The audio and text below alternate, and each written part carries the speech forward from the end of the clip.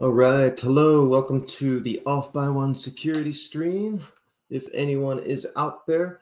So that's the great thing about doing these streams is like I could either do it to where I record them and then just post videos like a lot of folks do, or I can do it where I'm streaming it on Fridays at 11 Pacific time, and then whoever wants to check in and do comments and stuff like that and have a little interaction, that opportunity is there. And otherwise, it just goes to being recorded on YouTube and available for future folks to watch. So I wanted to do a presentation or stream on Introduction to Linux Heap internals. And as you can see, I'm always fancy as usual with the big intro and all the like moving animation and all that. I'm joking, clearly. I really don't care about all that. I just want to get straight to the content. I'm using today an older system. This is like a Windows 7 box, but it's got VMware running on it and it all works fine because my other computers are tied up. I've got like all my systems right now thrown at my fuzzing farm because they're finding some interesting stuff right now. So I'm throwing all the power I have at that. So I'm using an old system today, which is fine because I've got what I need on here with VMware. I did a poll, which was asking if I'm going to do a presentation on the Linux Heap or Heap in general, what particularly would be of interest to you. And probably Introduction to Heap internals is what won the poll. So I'm going to do that. I'm also going to sprinkle in a couple of things here and there. I'm not sure how far we'll get in this session. I want to cover some basic things like structures on the heap and heap memory management and some of the different differences and similarities between different allocators out there, and see where we get to. We'll do a little bit of debugging. I think that'll be helpful. And I've been getting quite a few DMs on Twitter or comments here and there about some different stream ideas people would like to see. Some people are like, can you do one on Poem Tools and how to get started with that? Or someone I think just posted today, can you do one on introduction to WinDebug or getting into that and how to use it for debugging crashes and such. So lots of good ideas coming in. There's certainly a never-ending list of topics that we could cover, but I think the heap is a good one because what I've experienced when teaching classes is that a lot of people have experience on the stack maybe and how stack memory management works and all that. And with stack exploitation, at least on like Windows and Linux, slowly coming to an end. And I know that's like something that's been said for 20 plus years now. I actually am starting to believe it. Like I remember when this was said in the late 90s, early 2000s, that stack exploitation was coming to an end, that buffer overflows wasn't going to be possible anymore. And I didn't believe it. And here we are 20 years, whatever later, and it's still possible. But with the introduction of control flow enforcement technology and shadow stacks and things like that, I really do think it's coming to an end, along with things like return-oriented programming. When you start doing things like having a copy of a return pointer on a hardware controlled protected stack, so that if someone does a buffer overflow and overwrites the active stack return pointer, it's not going to match what's on the shadow stack. So unless you've got some kind of hardware vulnerability potentially that allows you to also modify the hardware stack, it's going to be kind of difficult to do that. Along with and that goes straight into return oriented programming as well. If you're doing ROP, you're relying on the ret instruction. And yeah, you can do jump oriented and other flavors of oriented programming, but with the original ROP, that's going to be dead because the shadow stack, if that protection is turned on, it's not going to be possible to make a copy of all your ROP gadget pointers on the shadow stack unless there's some kind of vulnerability that we don't know about. Along with some of the other control flow enforcement technology stuff, where one of them is the new end branch instruction, which says if you're returning to a caller, the address you're returning to must hold an end branch instruction. So that's really going to hinder or significantly impact the ability to do ROP because you can't just return back to any old code sequence. It's got to be a return to an end branch instruction, which is going to take the available ROP gadgets down, to a small fraction of what it used to be. So these types of controls are why I'm saying that the death of stack overflows is finally upon us. Now, if you go and look at a Windows system, for example, and you bring up exploit guard, shadow stacks is not enabled by default because most of the processors out there that we're using don't support it. And so as we slowly get to a point where more and more systems are supporting shadow stacks and things like that, then Microsoft could potentially make that switch to turn it on. But it's kind of like, remember when DEP came out? DEP came out, Data Execution Prevention, came out back with Windows XP Service Pack 2, way back in 2000, I guess 3 maybe. And so when that came out, Microsoft didn't just turn it on for everything by default. They turned it on for Windows Essential Services or whatever only. And then you had the option to turn it on for everything and then have a list of applications that you want to opt out. So when we get to the point, like I was just saying, where most systems have support for that technology, then it can turn it on. So Stack Overflows will still be possible until we get to that point. So it's not like dying overnight or anything, but we're definitely, you can see, I guess, however you want to look at it, the light at the end of the tunnel from a security perspective as to why that and ROP is not going to be possible. And there are a myriad of other mitigations that you all know about, address space layout randomization and so on and so forth, that are a control flow guard, that are greatly impacting the ability to be able to exploit these vulnerabilities. Compilers are a lot smarter. So, okay, enough on that.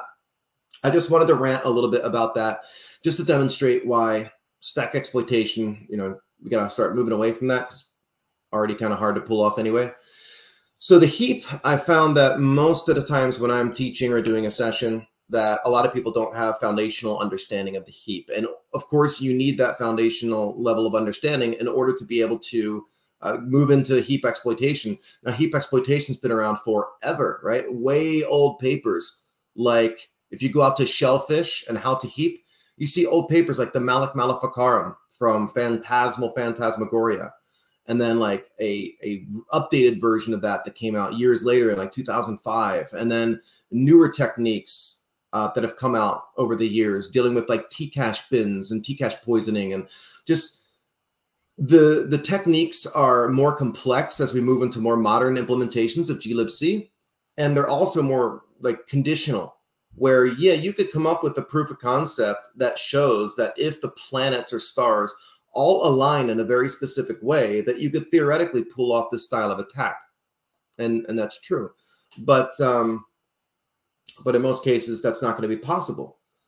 So I think we're also going to get to a point where the day of techniques working, and by techniques, I mean, okay, if you want to return to libc, you can do that. Solar Designer came out with that back in the early 2000s. And the idea was overwrite the return pointer with the address of a function from a loaded library and pass it the arguments. And that way you're getting around dep, because you're not doing code execution on the stack or something. You're doing code execution in a code segment.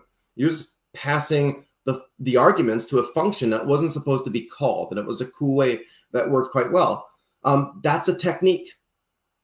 Pop ret against the 32-bit Windows structured exception handler overflow was a technique. Pop ret, like that's a well-known true technique.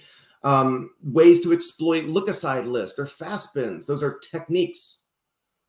So what I was getting to is that those techniques are going away. So what you're going to see is one-off exploits that were exploited in a certain way, because a lot of times, believe it or not, the planets or stars do align in such a way that allows for exploitation to be possible. So I think you're going to see a lot of one-off techniques. So let's jump into the heap now. So the stack versus the heap.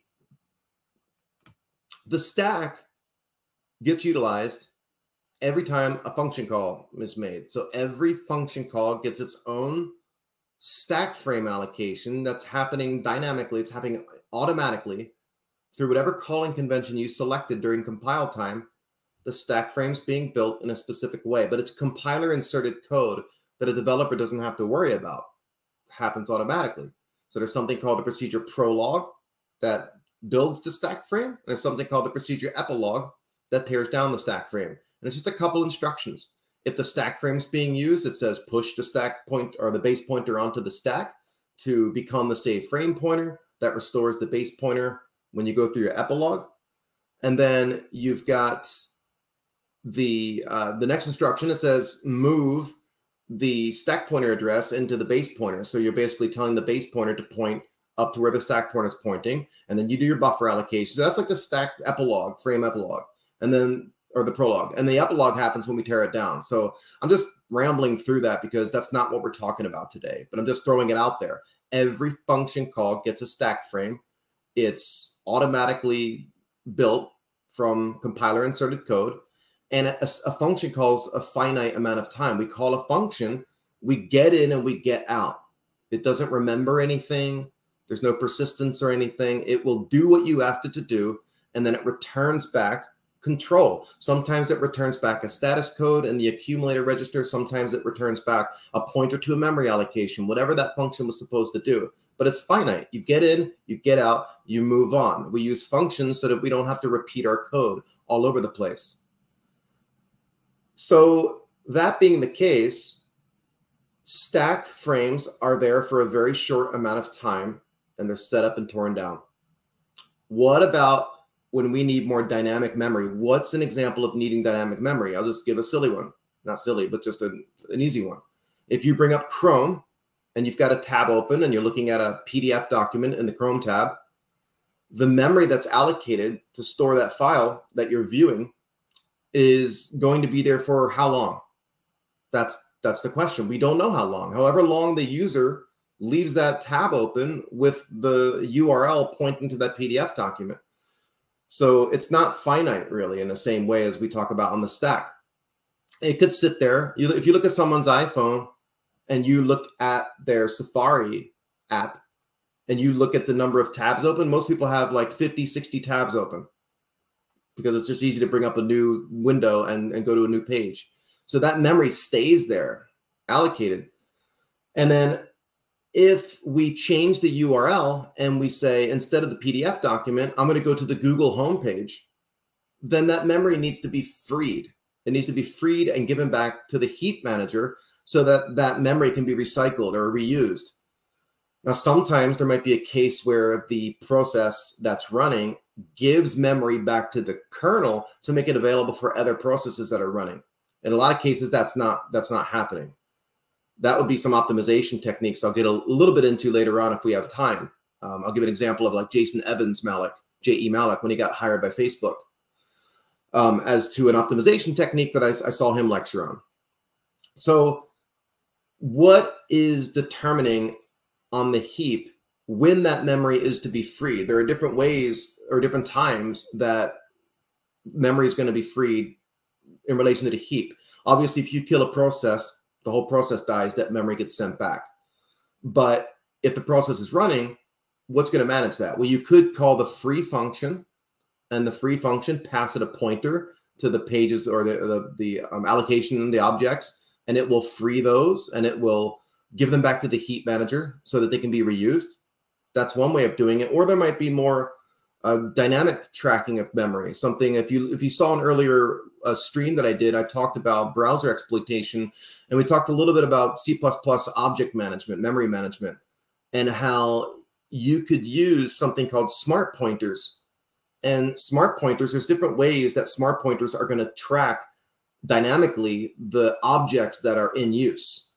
And then when that object is no longer needed, it frees it. And the question was, well, how does it know that an object is no longer needed? This was something where I mentioned to that stream that we could exploit the behavior of that due to Microsoft's choice of how smart pointer implementation was going and other factors as well. And then they came out with the mitigations, memgc and isolated heap, that really did a great job killing that bug class in a lot of cases. So we can have a reference counter, and every time a new addref function call was made because a new reference was needed to an object, we could increment this reference counter.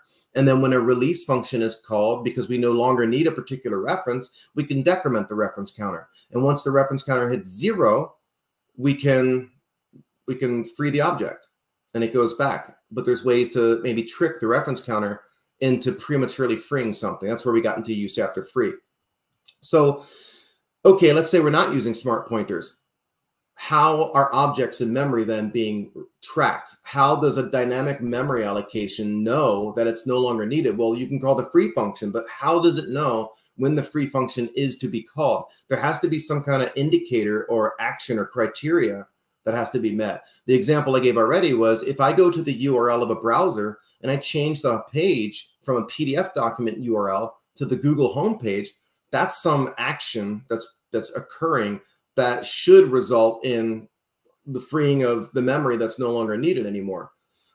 But I've seen plenty of other problems where, like, okay, if we have an object in memory or some memory that's allocated and we still want that allocation, but we're resizing that allocation, we can call a function like realloc or heap realloc, and that's going to change the size, which often results in a memory move function allocating memory somewhere else and moving whatever in that object you still want to have to a new location. And then it's supposed to go back and free the old memory, but sometimes that doesn't happen. Complex applications, it's hard to find bugs like that. And when you find them, going back to what I said previously about techniques, sometimes you can use those techniques that are like standard techniques on how you exploit certain conditions. But in a lot of cases, those techniques are no longer possible. So I missed a question there. I guess that defines the art of binary exploitation. Yeah, binary exploitation is exactly what I'm primarily talking about. I mean, we talked about a little bit of crypto or smart contract and blockchain hacking a little bit ago. So I absolutely don't want this stream to be only binary exploitation. Like, I know that I said early on when I started this stream, I wanted to be more advanced, but I'm definitely going to have some talks that aren't always advanced. Like last week, I had a red team talk, which was really cool and interesting stuff and useful tips and tricks, but that wasn't super, like, advanced. So I definitely want to have a mixture. But the binary exploitation, we've been doing it for so long, and I've mentioned this a couple times as well, where if you throw hundreds of thousands of people and brains and smart people at problems, hopefully they start to get solved. And that's exactly what's happened. So the ability to do exploitation in the same way we used to has changed a lot. It's gotten a lot harder. Now, I always say you still need to understand all the foundations. You still should go and read the Smashing the Stack for Fun and Profit from Aleph 1 back from 1990 something, because that's the foundations on which all these principles and these security models and such, these controls, these mitigations are built on. They're built on those things. So you need to understand the foundation. We're not going to go and move to Rust overnight, where a lot of these problems get solved. There's still a lot of application development and operating system development being done in C and C++, Objective-C, assembly. So I don't want to go down that rabbit hole. Let's go back to the heap here. So I've got the wonderful paint up. Now I'm going to draw up. We just talked about a couple things. One was, how does memory management work from like a high level? Like, what frees memory? What manages memory on the heap? And when is it needed? Well, like if you instantiate an instance of a class, so you're doing object-oriented programming and you instantiate an instance of a class, that object typically, like I use the old example that you learn in like university. There's a dog class or some kind of animal class. Let's say it's a dog class. And from this dog class, you can instantiate an instance, a new dog. And you can choose attributes like the breed of the dog, gender of the dog, the fur color of the dog, things like that. And then you've got methods or functions that can travel around with this animal. So if I instantiate an instance of a dog, I can say, I'm going to choose it to be a golden retriever, and I want it to be white or yellow in color, and I want it to have whatever else, right? And then the functions are going to be like sit and speak and lay down, roll over. So I can say, I'm going to instantiate an instance of the class. I'm going to name it Fluffy. Why not? And then I'll say Fluffy, which is the object, dot, method, sit. And then I can have that action performed against that specific instance of a dog. And we can just, do this all day long. But with that, it's different than just a single function. These functions now are traveling around with an instance of that class. And so when we're dealing with object management, when does that object get freed? And I just went into a couple examples of ways we can do that. Smart pointers is one way, or we could do it manually, or we could terminate the whole process. Some programming languages have garbage collection, like JavaScript, for example. The garbage, you should never have to call garbage collection. It's supposed to do its job. You're supposed to let it do its thing, but you can. And a lot of use after free and type confusion type exploits, you would often see garbage collector being called or collect garbage function, because we're trying to force anything that needs to be given back to the heap manager to happen. So let me draw out a basic chunk. Now, we're talking about Linux today. We can do Windows on another day. But I'm going to start. There's a bunch of different examples of memory allocators out there. An old example would be DL malloc, typing out on the screen, or PT malloc 2. That's still the most common one you'll see on a standard Linux system, is PT malloc 2. That was a successor to DL, Doug Lee's malloc. And then you've got JE malloc, which is Jason Evans malloc. You've got TC malloc, which is Google's thread caching malloc. You've got PHK malloc. There's a bunch of these things. We can keep listing them out. So the question is like, well, when would we choose to use one over the other? And do you have that option? Can you choose to compile with a certain malloc implementation? So malloc in itself is a function. That's the memory allocation function. You would use on Linux something like sbrk or mmap to either map new memory and map something into that space or load something into that space, or you can create like a whole new heap.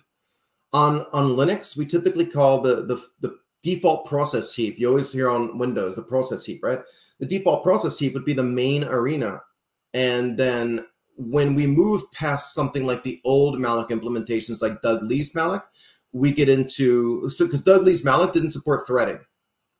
PT malloc 2, I think it stands for per thread malloc, allows for threading. So it's heavily based on and derived from the concepts in DL malloc, but it supports threading. So then you can get more complex and you can say, okay, well, if we don't want to deal with like a universal mutex, which slows things down, we can maybe give each thread its own arena, its own heap. And not only that, we can give it its own like fast bins, which we'll call that Tcache. So every thread can get basically its own fast bins, which is more like the front end allocator. We haven't talked about that concept yet. That's a problem with talking about the heap. It's big, right? And you have something known as the back end heap, and then you got the front end heap. We're talking about traditional Linux heap management right now. The front end heap was the fast bins, and the back end was just a doubly linked back end heap. On Windows, this would be the look-aside list would be the old front end allocator, which is now the low fragmentation heap or the segment heap. And then you've got the back end doubly linked free list. There's a rule on the heap that says no two free chunks should be, and a chunk is just an allocation of memory on the heap. No two free chunks should be side by side and both free. We coalesce them. We merge them into a single chunk to reduce fragmentation. On the heap, you want to reduce fragmentation. With the exception, the front end allocation, the front end allocators, we don't worry about fragmentation. I'll give a reasoning for that. And I will, just because I feel like I have to kind of bounce back and forth between Linux and Windows at times. Low fragmentation heap on Windows, that came out and effectively went into use on Vista, Windows Vista. And it replaced the old look-aside list. There was multiple problems with the look-aside list, but one problem was it was a singly linked, non-coalescing heap, basically, that, well, not heap, but heap management, that allowed for some simple vulnerabilities to be exploited. Like there's two primary heap vulnerability types that we can go after. There's metadata attacks, going after kind of the structures on the heap, the way in which the heap is managed, architectural type things. And then there's application data attacks, like use after free, where we overwrite a V pointer in an object, or we replace a freed object with a malicious object with a malicious V pointer. That's going after like the application data itself, as where the metadata attacks is going after, again, the structures, the way in which the heap is managed and things like that. So we'll talk about both a bit here today, but I'm going to spend some time about the structures. So With the front end allocator, I was just explaining, you got look-aside lists on Windows and LFH. You've got on Linux, you've got Tcache bins, you've got fast bins. And the idea about the front end allocators is that we're not going to worry about fragmentation because they're servicing commonly used chunk sizes or really small chunk sizes. And I'll give you an example. On a browser, let's say, inside a browser, let's say you're looking at Chrome or Internet Explorer or whatever, Safari, each browser has its own features. And there are common objects that are used in a web page, and in a browser, like div, span, title, button, table. Those are all common elements with HTML, right? When you go and you use JavaScript or HTML to create one of these objects, those are like the high-level languages that are actually talking to the low-level language, which in this case would be C++, or maybe Rust is being used depending on the browser, but let's say C++. So we make a call down. On JavaScript, you would see something like create object, and we would say something like, I want to create a button. Create element, whatever the function is, right? So when we do that, is JavaScript actually creating the element? No, it is a C++ class that's doing it. So down at the C++ level, there would be a class, let's say MS HTML or Edge HTML, and then bang, that's the library name, Edge HTML.dll, bang. The class name, in this case, was the C button, colon, what function? Create element.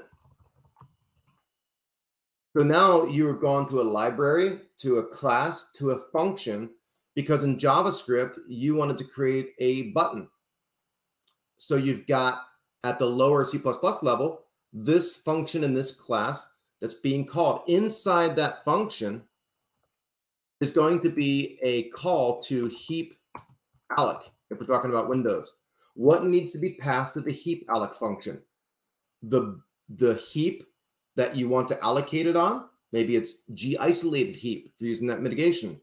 So the heap, and then the size argument. Where's the size argument coming from? That's coming automatically. You don't have control over it. That's coming statically from the size of that specific object being a button in a browser, and it's going to be static, and that's going to be pushed as an argument. And then you're going to have a DW flags argument maybe, or something like that.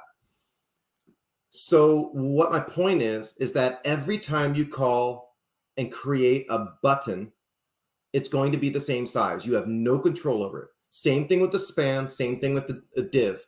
And you're probably thinking, what is my point? I'm getting to that. My point is that means it's going to be a commonly used chunk size. Get my point now? That's a common, if the button is an HTML element that's commonly used as you use a browser to navigate the web, which it is, or a span or a div, they all have their own specific sizes. That means it's a good candidate to be serviced by the front-end allocator, because we don't have to worry about fragmentation, because it's always being requested. We're saying alloc free, alloc free, alloc free, that size over and over again. So we're not worried about fragmentation because we're servicing that size all the time. Originally on the low fragmentation heap on Windows, it was 18 consecutive requests for a specific size is what results in that size being triggered, but by LFH being triggered to service that size. That's not the case anymore. It was segment heap. LFH is automatically on and servicing. It doesn't require that 18 consecutive allocation thing anymore, depending on the version. So hopefully you get my point there. I'm giving you an example as to why we would use a front-end allocator versus a back-end allocator to service a request. Because normally we care about fragmentation on the heap, but if it's a common chunk size, maybe we don't. Now on Linux, a lot of times it's not determined by commonly requested sizes. It's determined by smaller chunk sizes are serviced by the front-end allocator if there's a chunk in there. Sometimes there's no chunk in a front-end allocator. The bins that are there, sometimes they're empty. So then you got to go to the back-end allocator and see if anybody else can help you out. There are so many ways in which we can optimize the heap to make its service requests faster, but it often comes with security considerations. I'll give you an example. It's probably easier and takes less code to service chunk requests using LIFO. Last in, first out. You just got freed. I'm sending you right back out because someone asked for a memory allocation. That's quick. And in a lot of cases, like on that's how it used to be on Windows, and now it's randomly allocated from the heap, from the bins, because random allocation makes it's less determinist. It's not as deterministic. It's not as easy to know where your things are, or if you want a specific memory address to be allocated because you freed something there, it's less likely to happen if it's randomly servicing allocations from the free lists. So that's going to be a little bit more code to make that happen. I was just going to say something and it slipped my mind, but it'll come back to me. So on the back end, let's think here again. On the back end, we've got this concept known as bins, and we've got typically 127 or 128 bins. It depends on the malloc implementation. Now, on Windows, you don't get to choose. It's chosen for you. You have no choice. On Linux, depending on the operating system and what you've got on your system, you might be able to use a specific heap manager or malloc implementation. And depending on that malloc implementation, different features and different things are going to happen. A lot of these, again, concepts are derived from DL malloc, which is Doug Lee's malloc implementation. And what that said was there were 127 or 128 bins, depending on versions, where you've got bin 0, which typically services chunk sizes that don't have a home, like really large chunk sizes. And we typically index the chunk sizes into bins so that things are nice and neat. And let me draw a quick picture here, or to attempt to. All right, so I'm going to try and just draw a couple things out. Let's say we've got, I'll use a Windows example because Windows made it nice and neat originally on the backend allocator. So you've got bin 0, and these are the bins.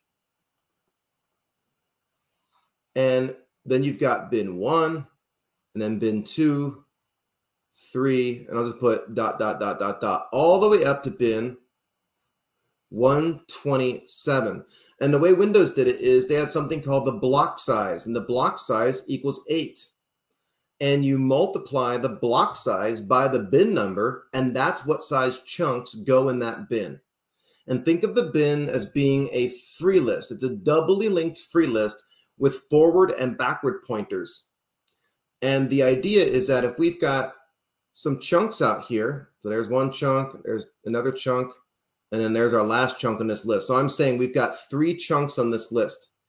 Each one of these free lists or these free chunks is going to have a pointer to the next one. And then it's going to have a pointer back to the prior. And that's by design. I know my writing is terrible, but you get the point. These are the forward pointers, or the F links, and these are the backward pointers. So if you were to go into bin number 1 on a Windows system on a heap, it would be 8-byte chunks are stored inside this free list associated with bin 1. Bin 2, so these would be 8-byte chunks. Bin 2, well, 2 times 8, 16-byte chunks. So maybe this one only has 1 chunk available. And this one is 16-byte chunks,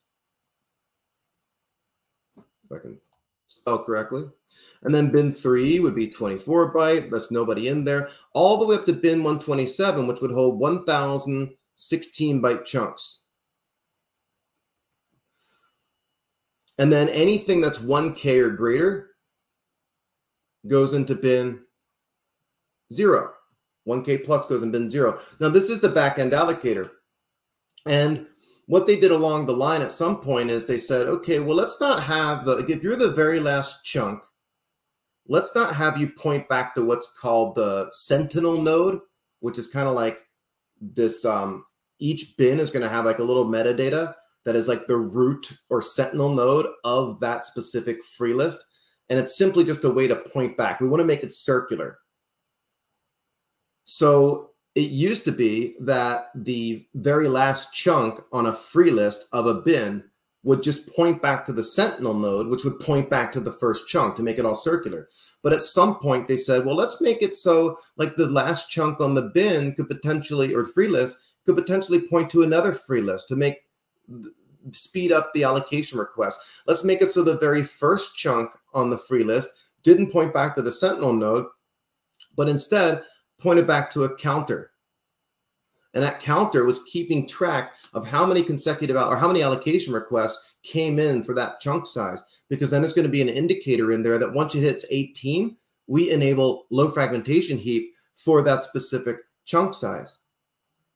So that's what I mean, but I'm saying bins and free lists on the back end allocator. That's kind of what's happening. And it's very similar. It's the same thing on Linux. Like they're all very similar. As we move into more modern versions of glibc, that's when things like Tcache comes out, as I mentioned, where every thread gets its own front-end allocators, and there's a certain number of chunks that are stored inside a Tcache bin. By default, I think it's 7, but you can change that and recompile it if you want. And it's to service those smaller chunk sizes that are commonly used. And when you run out, if you don't have anything left in a Tcache bin, then you got to go and look at the back end. But there's also other things, like on more modern glibc implementations, you've got this this process, not processes in like a process with a PID, a process that occurs inside the heap management that says first fit behavior. It says if you're a chunk that gets freed, then there's going to be one shot to, as the next service request comes in, a next alloc request comes in, whatever chunk just got freed is put into this temporary bin that gets first fit behavior that says, go ahead and use me first. So let's say that we freed a chunk that's 100 bytes, and that goes into that bin that's dealing with the first fit behavior. Then it says an alloc request, a malloc request comes in for 60 bytes. Well, 100 bytes is way more than what we just requested. So we would split that chunk that's in the unsorted bin with that first fit behavior, and we'd return back a pointer to the 60 byte allocation that was requested. But then we would take the remainder and put it in the corresponding bin that it should go into, which is indexed based on its size. Now, I'm not saying anything as standard, because each malloc implementation is different in the way that it manages these bins and what sizes go into these bins. Some sizes are grouped together into bins, and some of them, like I just showed you on Windows, is very specific. You multiply the bin number by the block size.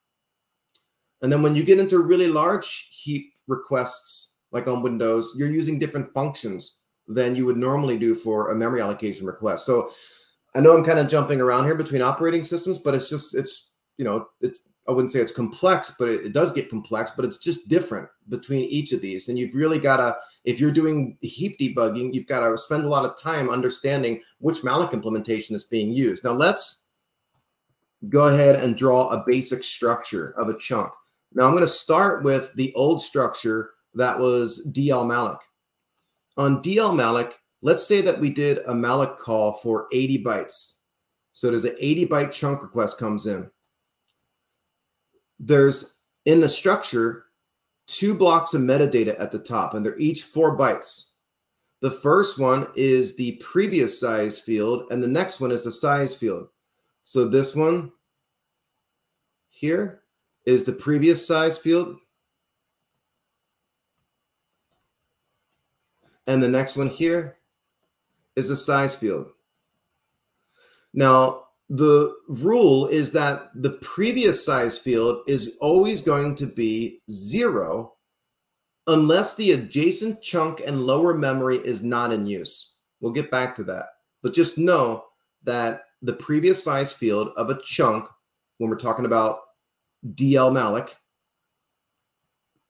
is always going to be 0 unless the adjacent chunk in lower memory is free.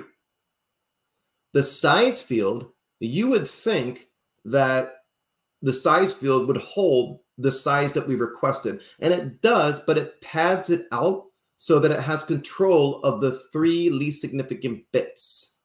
And that's an important thing to note. So let's say we request 80 bytes. Which 80 bytes in hexadecimal? Right? 16 times whatever. I know I'll mess it up if I try to do it in my head. Again, this is an old Windows 7 box that I'm using because all my Win 10 and 11 boxes and my Linux boxes are tied up with a fuzzing farm right now at the moment. So if we go in here and say programmer and we type in decimal 80, we get hexadecimal 50. So what we would expect to see in here is 50.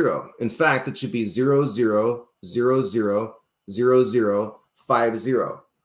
But it's not going to be that. It's going to be padded out, typically to the next double word boundary, so that it has control over the 3 least significant bits. So if we were actually going to create a second copy of this just to show the structure, it would look like this. We'd have the previous size field here. And then we'd have the size, which is correct, but the 3 least significant bits are special. These are flags. On Windows, there is a flags block inside the metadata, or flags field inside the metadata, that is reserved specifically for flags. On Linux, on dlmalloc and ptmalloc too, the 3 least significant bits are the flags. That's the flags field. And you've got 3 different ones. We've got the bottom one is going to be the previous in use field. So I'll just put P here for previous in use. And then the next one over is going to be M for is it nmapped. And the next one's going to be is main arena. So you can remember that with the initials AMP, A-M-P, like amplifier, if you want to memorize that. AMP is the order. It's is main arena, is nmapped, and is the previous in use bit set. The one we tip for basic heap metadata exploitation, if you're looking back at things like abusing free lists and abusing the unlink or front link macros, then you care about the least significant bit. Because this bit, if it's on, so if it's a 1, that means that the chunk in previous memory, in lower memory, adjacent, is in use. And if it's a 0, that means that the chunk in adjacent lower memory is not in use. And that it is an indicator, it's a flag that is checked by the free function. Because if this block of memory, if this chunk of memory gets freed, the free function is going to check that least significant bit of the size field to see if it's on or off. And if it's off, if it's a 0, that's an indicator, it's a flag to tell free that the lower chunk in memory adjacent is also free. And you're going to coalesce, you're going to merge those 2 chunks together. Because remember, the rule on the heap is that no 2 free chunks can be side by side and free. We coalesce them, we merge them. So let's lay this out in something that looks better. I'm going to say, here's the heap, and let's put a couple free chunks or a couple chunks side by side. So let's say there's 4 chunks here, and I'm going to change the color from black. Oops, that didn't work out. So that we know what we're talking. Actually, you know what's better than that? If we do this to indicate. So the lines that I'm drawing that go out of bounds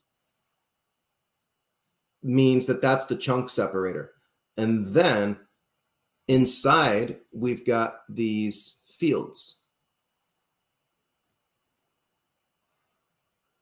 Now remember, it's the previous size field and the size field are the first 2 double words. or quad words if you're 64-bit. So we know that this is, I'll just put P for previous in use. That's what that means. And then this is the size field. So PS, PS, PS. Now, this is always going to be 0 if the chunk in adjacent lower memory is in use. That also means the size. Remember those 3 least significant bits here. AMP, A-M-P. That is main arena, is M-mapped, and is a previous in use bit set. The one we care about is the bottom one. So they're all going to be 1. The least significant bit is going to be 1 because all these chunks are in use in my example. And then the data portion of the chunk is variable length, right? Because we don't know how many bytes somebody asked for. So that part's variable, but the structure is not. Structure is always the same size. Now this is 4 chunks side by side in memory, and they're all happy. Now let's say, for example, the free function gets called on a couple of these, and I'm going to indicate that by a nice bright color here. So those 2 chunks on the outside, those are all both free now. So since they're free, they're going to get this new metadata called a forward pointer and a backward pointer. So if we were to do that, it uses the first 2 double words or quad words, depending if it's 32 or 64-bit, of the old data to store these new pointers. So that's going to be FD for forward pointer and BK for backward pointer.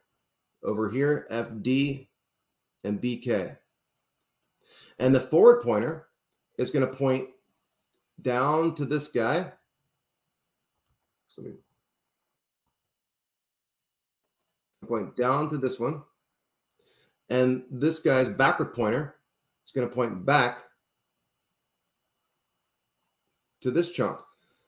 They're doubly linked. So the forward pointer on the end here is going to point somewhere, and the backward pointer here is going to point back somewhere. It's going to point to the sentinel nodes that these are the only 2 free chunks. So you see how that looks? We've got 2 chunks in use in the middle, and we've got 2 free chunks on the outside. Now, what also needs to change here is when we freed this chunk on the left, free function is going to go into the next chunk over. It's going to clear that previous in use bit. And it's also going to change the previous size field to hold the size of that chunk. Let's just say it's 64.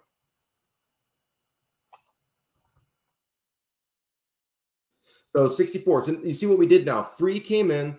It turned off the previous in use bit of the chunk next to it on the right. And it also took the size of the chunk that got freed on the left and wrote that into the previous in use field. Because the rule is, let's say now that the free function gets called on this guy. The free function is going to check that previous in use bit, and it's going to see that it's a 0.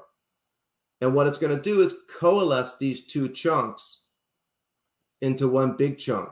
So these 2 chunks will merge together. Let me actually get rid of this so it's accurate. It is going to merge all that together. So now we've got one big chunk.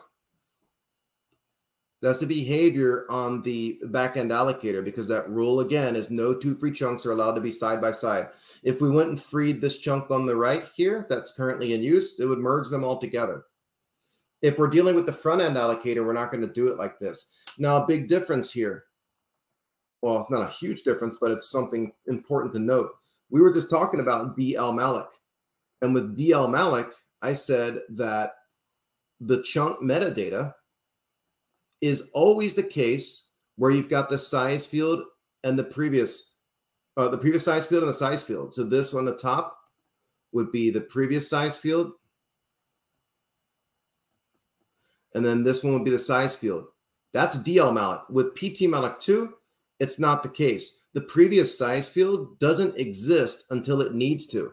So that would be the metadata and chunk structure, just a size field. It still uses the AMP concept for is main arena, is mmap, and previous size field. But there is no previous size or previous in use bit, but there is no previous size field until there needs to be. So if we were to flip this over and rotate it, whoops, that's not what I wanted to do. I wanted to just rotate this.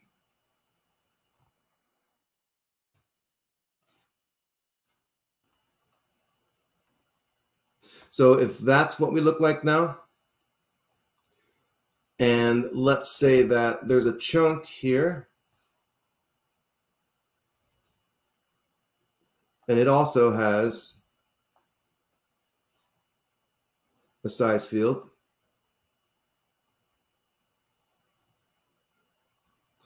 Now, if this chunk on the left is freed, then all of a sudden, this new field is created at the last quad word of data at the end here, and that is the previous size field.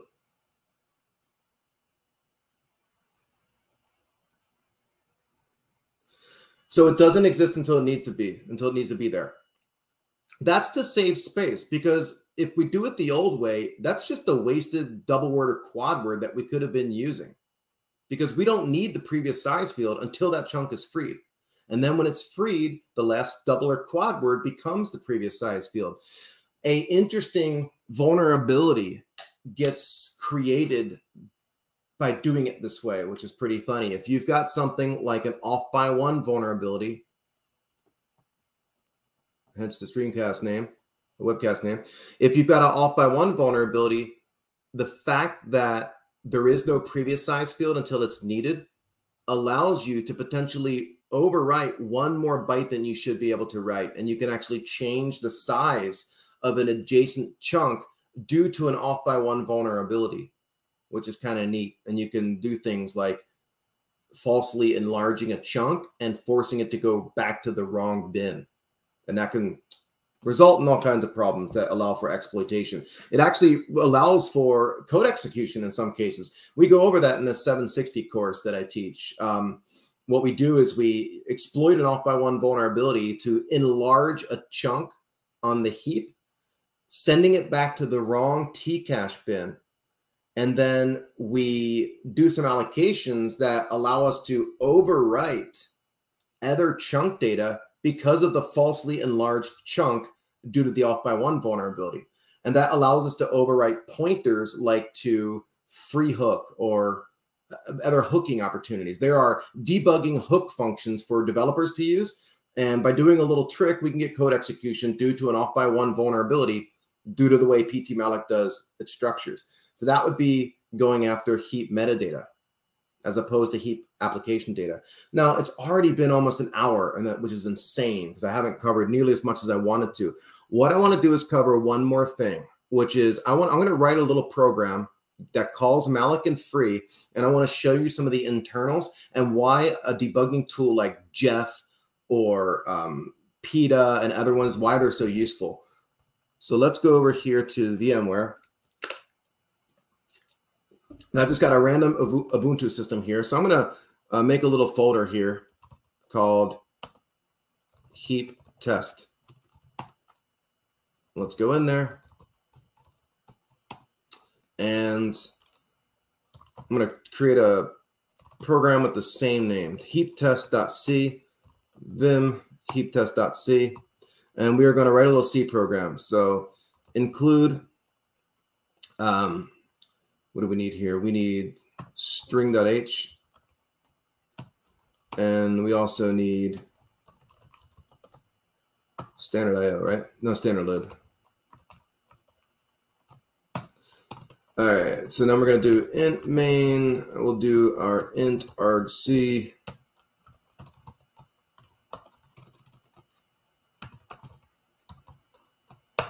Just because I like to explain what's going on here. If you're not familiar with argc and argv, yeah, thanks, Null. Yeah, I know That's the thing. I can go all day long, but yeah, I got other work to do too. But so argc is the argument counter, and argv is the argument vector. So basically, if you are a program that wants command line arguments, you need to use this because there's a counter in the vector. So argv0 is always the program name itself. Argv1 would be the first argument we pass in. And since I'm going to use something like stir copy to copy data into the heap, then I need this argument vector. So that's why it's there. All right, so now that we're inside here, let's do a char pointer to, we'll call it buff1, and we'll do another one, char pointer to buff2. Maybe one session we'll talk about the craziness of pointers in C and C++, especially C++. So buff1, char star, what are we going to do here? We're going to do a malloc. Let's just do a 100-byte malloc.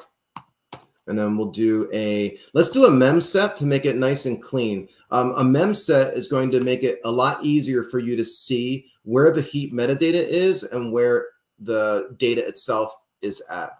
All right, so we're going to mem set that buff1 to 100 capital A's. And then we're going to do, actually, shoot, I need this to be buff1 and this down here to be buff2. Same thing, char star malloc 100 bytes, and then we are going to do mem set into buffer2 0x42 for capital B in that one. And I'm going to close that out. Let's now, wait, I'm not going to do a stir copy yet, am I? Now let's leave stir copy out of it right now. We don't need to copy data in. All I want to do is, at this point, we can add that later if we want. I want to create the heaps, do the allocations, mem set them to A's and B's, and then I want to free. I want to show you what happens when you actually free these things. So free buff1, and then free buff2. And then we'll do an exit 0, and then we'll just close out. Simple little program, right? Just making sure we're using the heap. And then we will gcc heap test.c, heap test. Cool. Compiles, that's good. Now let's go debug it. So if we run the program, it's not going to do anything, right? It doesn't do anything interesting. So let's go inside a debugger. So gdb heap test. And I've got Jeff in here. So Jeff is an extension that brings along with it lots of cool features and tools that we want in relation to doing things like debugging and exploit development and other nice things. So we'll disassemble the main function. And inside the main function, you can see memset and mallocs, and you see the free calls down here, and then the exit. So pretty self-explanatory. I'm going to set a breakpoint on each call to free. So the first call to free is right there. By the way, if you don't know what PLT means, that means it's dynamically linked, procedural linkage table. Instead of statically compiling it, we're relying on the C libraries to be loaded and utilize them from that way. So if you do an info functions, for example, and you see in here that there's some functions like main that don't say @PLT, but other ones do. Those are the dynamically linked dependencies. So disassemble main. I'm going to set a breakpoint on each call to free. So we'll say break pointer because we're going to pass it a symbol name plus an offset. You need to use the asterisk. So main plus offset. You can see 94 right there and 106. So plus 94 and plus 106. So now I've got a 2 breakpoints set. Info break, you can see them right there. By the way, these offsets, because x86, x64 is a very dense instruction set that has variable length instructions like 0 through 15 or 1 through 15, the offsets aren't going to be aligned like with other architectures like ARM, for example. You've got arc thumb instructions, and then regular instructions are either 2 bytes or 4 bytes aligned. They're not variable length like you have with x86 or x64. If you say disassemble /r main, you can see the actual opcodes and see how some instructions are like 3-byte opcodes, some are longer.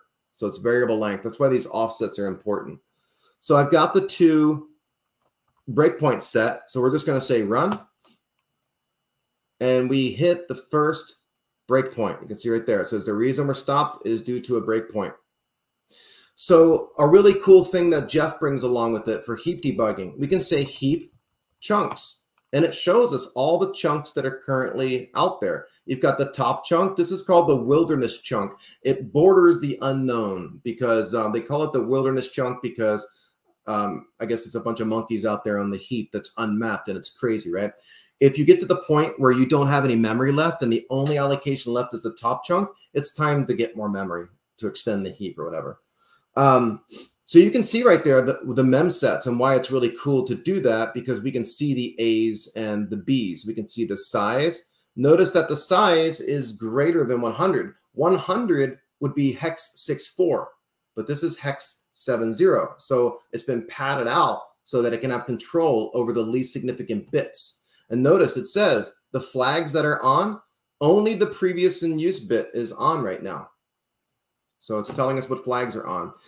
Now, if we want to look at the chunk, so this is the pointer right here on the left to the actual chunk. So if we grab that and say X for examine slash, we'll just do 20GX. 20 is the size.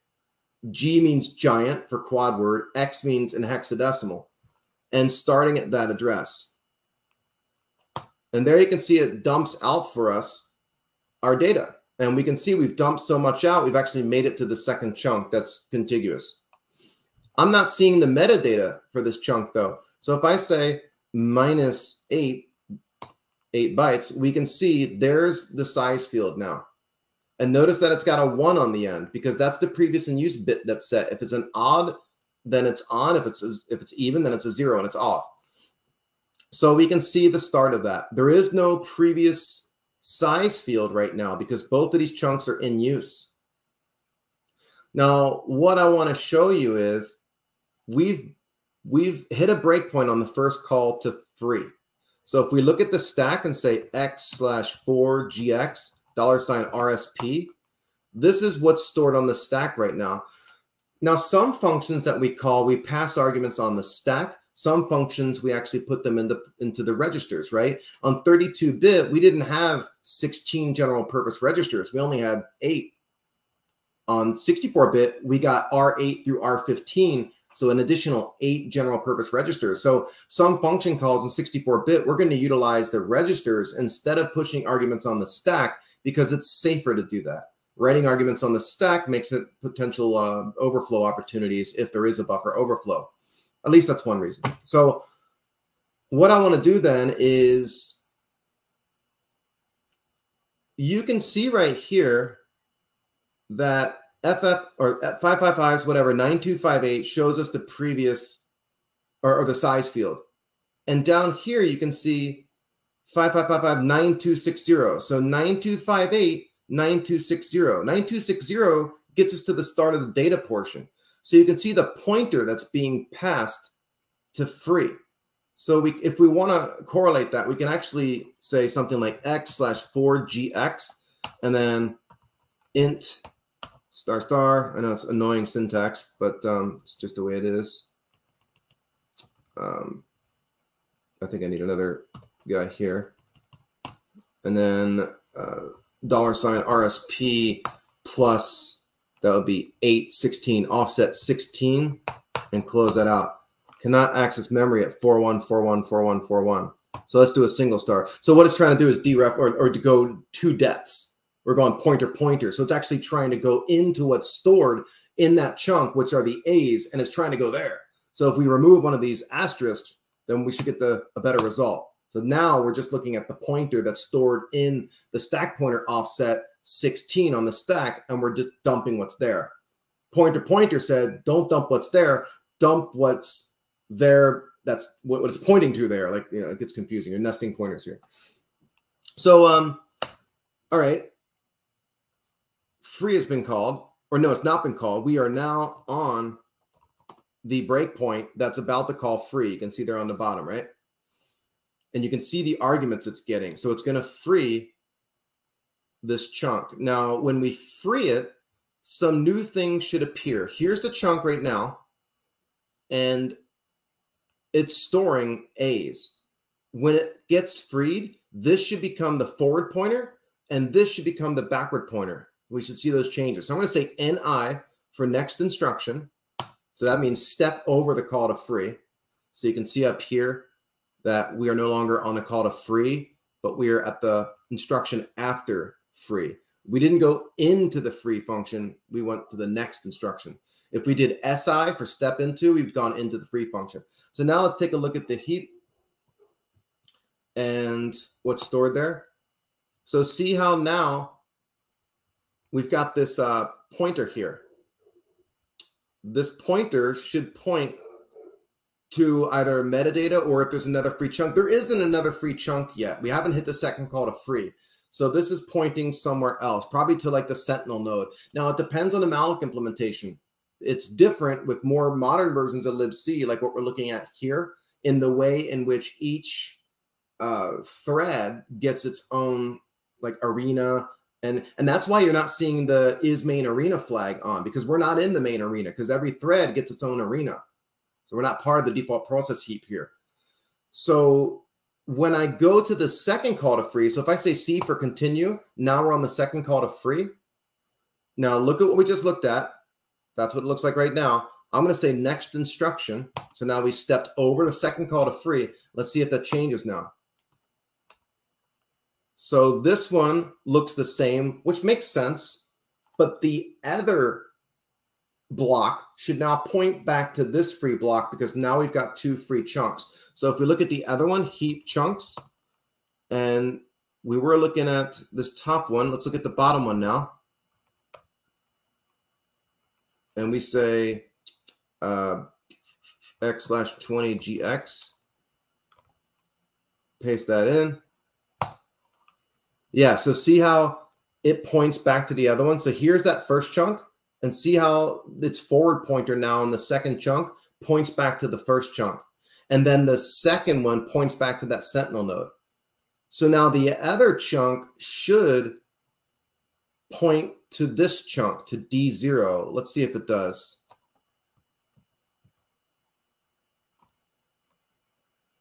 Oddly enough, it is not. So this should be the forward pointer, and it's zeros right now, which I find very interesting. I'm not sure why that's the case.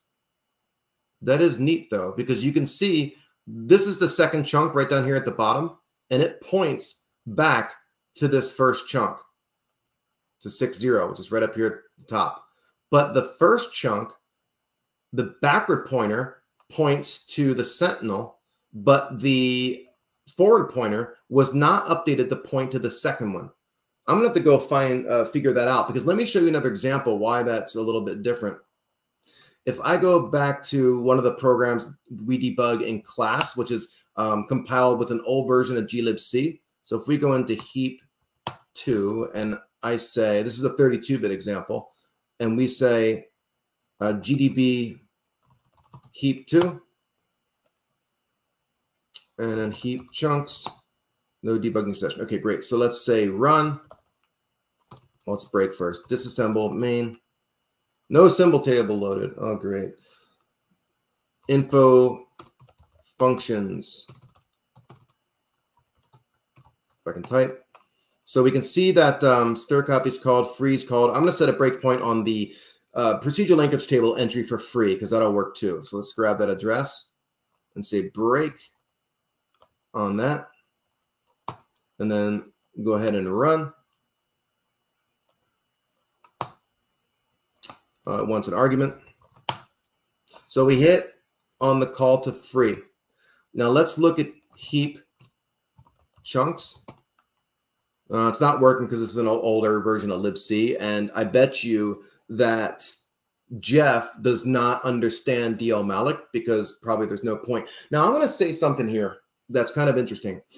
What I just said was heap chunks probably isn't working right now because maybe Jeff was not written to understand dlmalloc, because it's an older heap manager, but it does understand ptmalloc. Now, I'm not 100% on that, but that's probably what it is. But the thing it made me think of is there are some people out there who get paid to port tools and exploits to really obscure versions of Linux, because there are a lot of environments out there, industrial control environments, or take, for example, North Korea has got its own operating system. I was just talking to a coworker of mine about this a couple days ago. Maybe you got a copy of that and you want to port some tools over to work on a more obscure version of Linux. Like there's a lot of interesting things you can do there. Like I tried to run Nmap on some old version of SCO Unix or Dynix and it didn't work. Well, yeah, that's because it was never written to run on those older platforms. So the ability to port more modern tools onto older, obscure Linux operating systems is actually a pretty cool thing. So either way, we are here now on a call to free. We're in the procedural linkage table. All good here. What I want to see are the chunks. Now, let me think about this for a moment. We should be able to see in the call stack the pointers to the heap. Let's do that. x/20wx, because now we're on 32-bit, and $ESP. So one of these, probably this one, should be the pointer to the chunk. So let's say x/20wx, paste that in. Nope, not that one. Maybe it's the other one. A418. A418. There we go. So now we're pointing to a chunk of memory that was memset with C's, as you can see here. So if we subtract 8 bytes from that, you can see the previous size field and the size field. Because with dlmalloc, the previous size field is always there. With ptmalloc, it's not there till it's needed after the chunk gets freed. So what I want to show here is that when this chunk gets freed, this will be the forward pointer. This will be the backward pointer. So I'm going to say next instruction. And we're still at free in the PLT. Let's take a look if that's changed yet. Nope. Let's say next instruction at free at PLT. Next instruction. Let's take a look now. Nope. Next instruction. Jump double word pointer. Right now, I think we're jumping to the pointer inside the global offset table, which should be the real free function. So next instruction. Now let's take a look.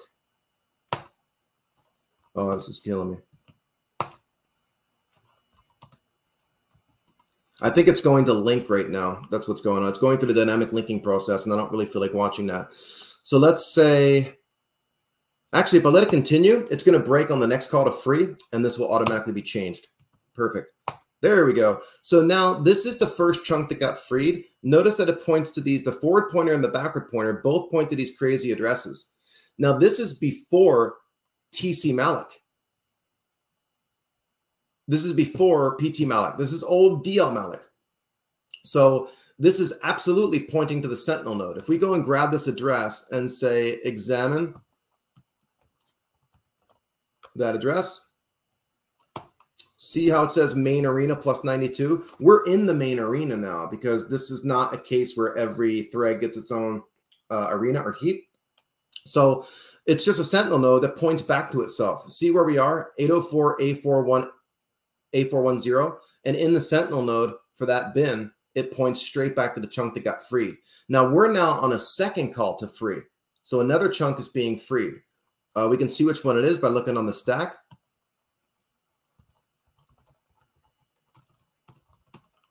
It is 804 A008. So let's grab this and say x/20wx, that address. And you can see here's the data. So let's go back 8 bytes to see the metadata. Here is the previous size field, the size field, forward and backward pointers are about to be written. So let's do a check here. Let me look at the return pointer. This is going to be in the function. Symbols are stripped, so that's why it's saying question mark. So that's okay because we can see the return pointer back to where it's going to go anyway. So we can just do a little cheat there. x/20i or 8i for examine 8 instructions. And you can see the ret down here at the bottom. So let's actually break on this address and say continue. Now we're on the breakpoint on the return. You can see that right there. Now let's look at that chunk. All right, so see its forward pointer? The forward pointer of this chunk points to the earlier chunk that we freed. Its backward pointer points to the Sentinel node. So if we go and take a look at this chunk now, x/20wx, that chunk's backward or forward pointer points to the Sentinel node, but its backward pointer points up here to the chunk that just got freed.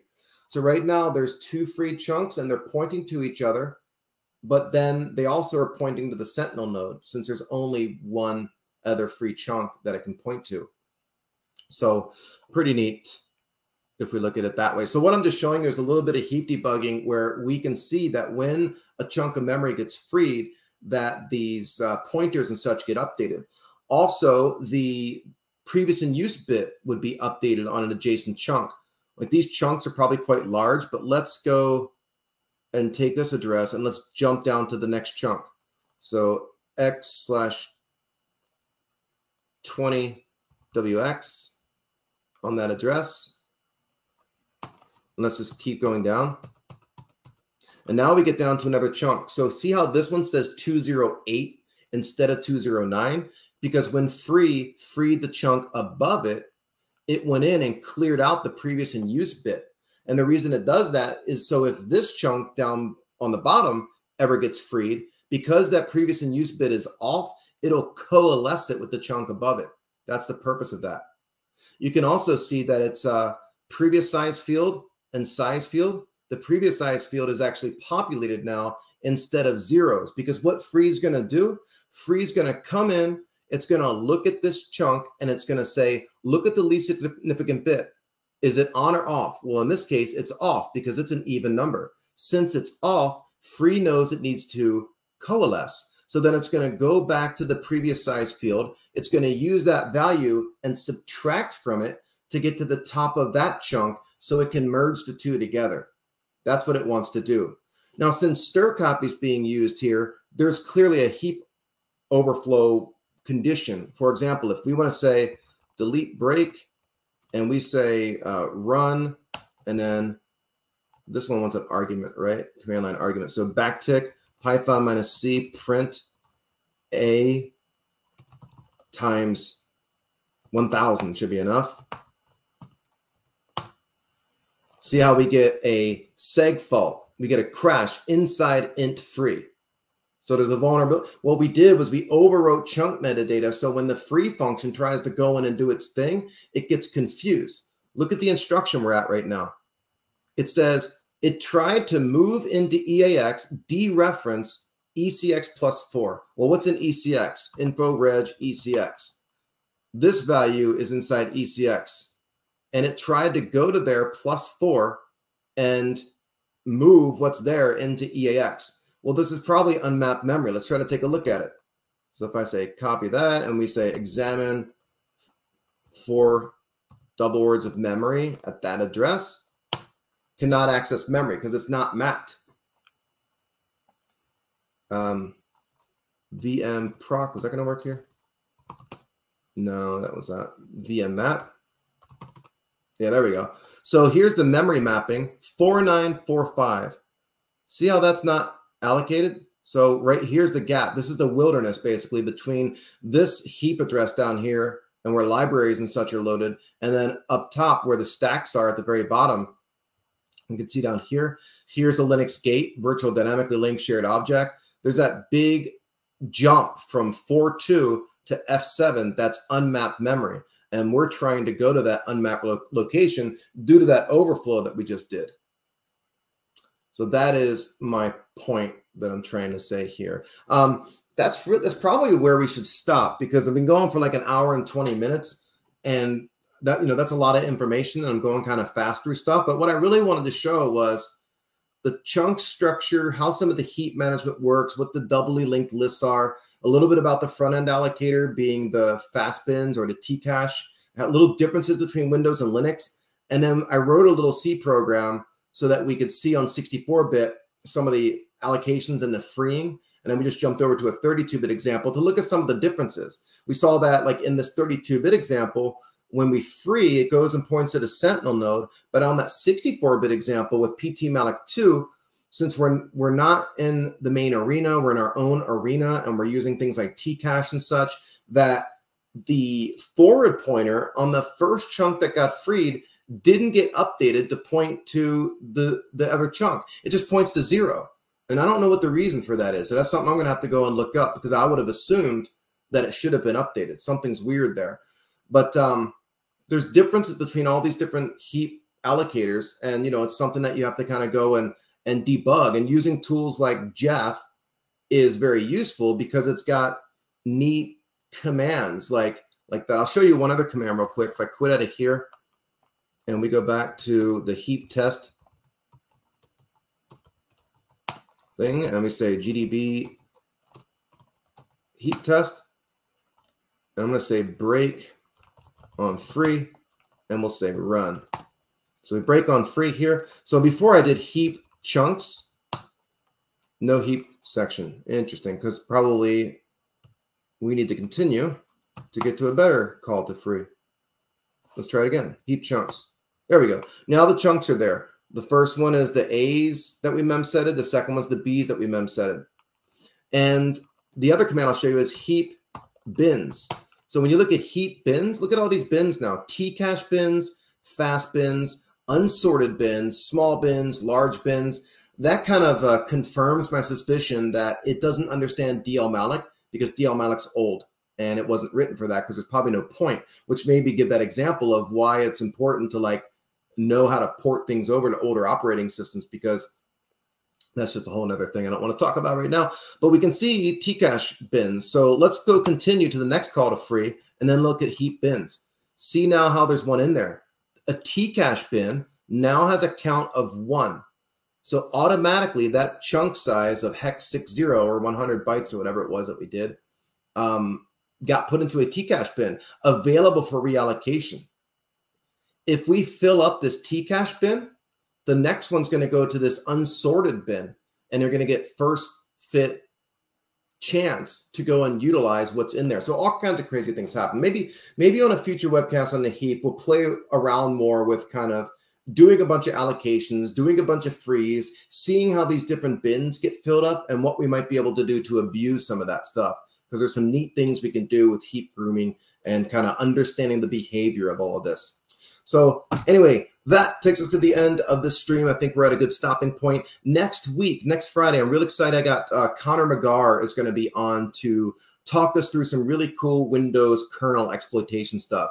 We'll talk about some mitigation bypasses and kind of the state of virtualization-based security and such in the kernel, because it's quite hard now. It's always been hard, but it's harder now to do exploitation in the Windows kernel.